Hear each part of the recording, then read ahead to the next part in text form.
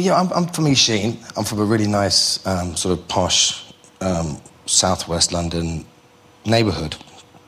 And I was afforded all the privilege that anybody could, possibly want for as a child growing up. But for some reason, I went off the rails, and I'm very much a product of there's an expression called "you are what you is," which one defence for a car theft once was, I would never steal a car because why would I steal a car? I went to a nice school.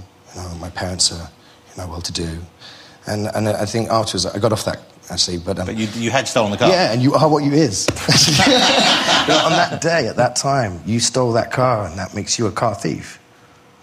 So I see. So what you were doing, you didn't see as being you. Well, yeah, until you that's the stopped to realise dichotomy of having two heads on Wow. in one head. Wow, what a long way you've come, though. I bet you, if someone had been looking at you back when you were in court and denying stealing the car, and if they'd have said, what was that, 10 years ago, maybe? How long ago was that, you reckon? The cars were... That was one car. Oh, the cars? There were some you weren't called for? Oh, yeah. How many cars did you steal?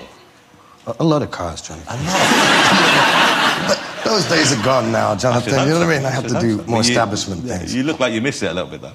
I get to do it. I get to do it on screen. You get to do it in movies now.